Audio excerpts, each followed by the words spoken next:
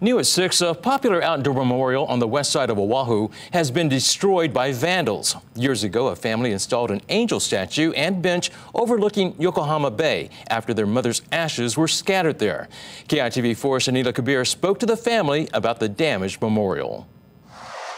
Eva Beach resident Marta Shrimska-Andre says her mom's memorial was a popular site here at Yokohama Bay.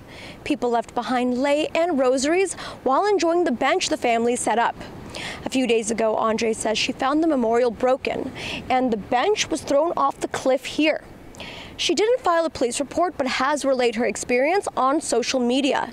Of course, it's not right. It hurts people. I don't know who did it and why.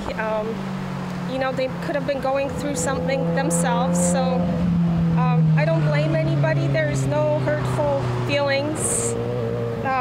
You know, if somebody knows who did it, if they could replace it, that would be great, or at least let me know where I can get another angel.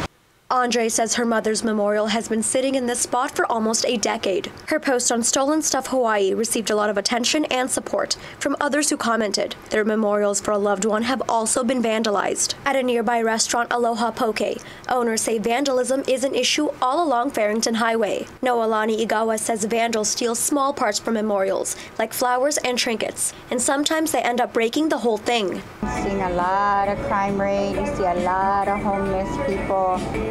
I was once homeless and I was once a drug addict. I did my recovery out here in Waianae 15 years ago, and here I stand today with a business of my own. So I went from selling dope to selling food, and if I can do it, anybody can do it too. On Stolen Stuff Hawaii, residents post about vandalism a couple of times each week. When vandals strike, it usually involves graffiti and destroying outdoor decorations. Marta Shrimska-Andre says she plans to replace the memorial and bench for the community to enjoy again.